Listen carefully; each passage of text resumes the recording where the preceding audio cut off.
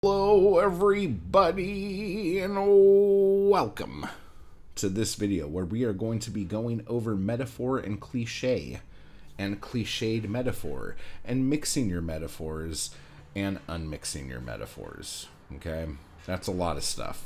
Okay, but it's really not that long of a video. Look at the timestamp, like right there. You know, we're almost done here. Okay, so this is the second part of Adam's question. And he says, the biggest challenge is usually coming up with metaphors that aren't super generic or haven't been used in some other poem I've written. Now, this is cool that he said it like this, because a lot of people would say, I don't want to use metaphors that have been in poems that I've read. He's worried about using metaphors that he's already written in other poems. And that could be something to be a little concerned with.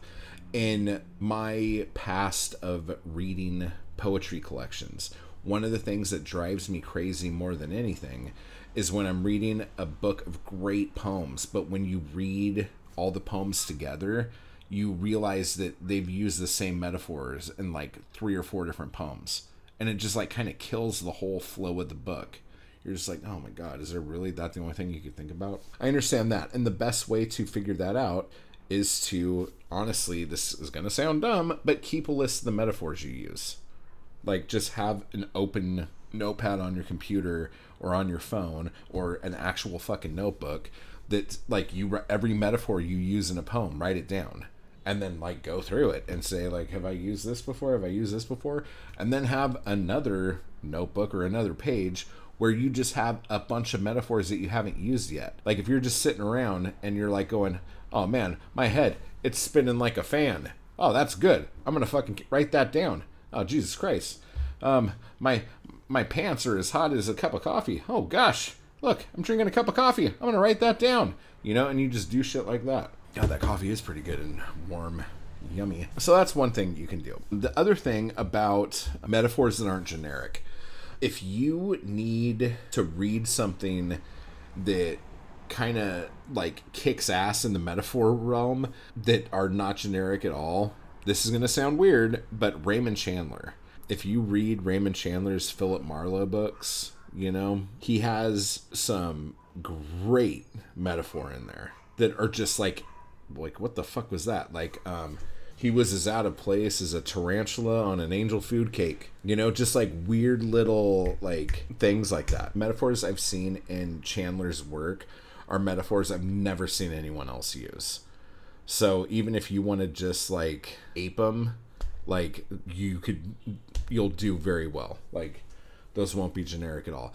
But there is something to be said about super generic sounding metaphor that I know a lot of people who don't like hearing about cliches, and I've talked about this before here too, they don't like hearing like metaphors that they've heard before. You know, like, I don't know, just like little sayings, you know, like at the end of the day for all the marbles. Are you serious? Those are the best ones you could come up with right now, you stupid fuck. Her eyes were as blue as the sky. Bleh. It was as hot as a whorehouse in there. Some of you guys are like, I've never heard that one before, dude.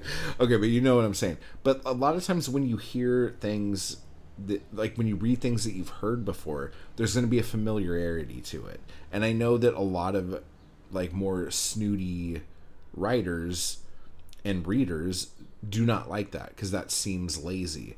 But there's something to be said about giving your audience something that they understand immediately. So then you could give them a metaphor later that kind of fucking hits them hard once they're like ready to take in the metaphors here. Another thing about this is something that a lot of people will argue me on this one too. You can use a cliche and someone reading that will be the first time they ever heard that.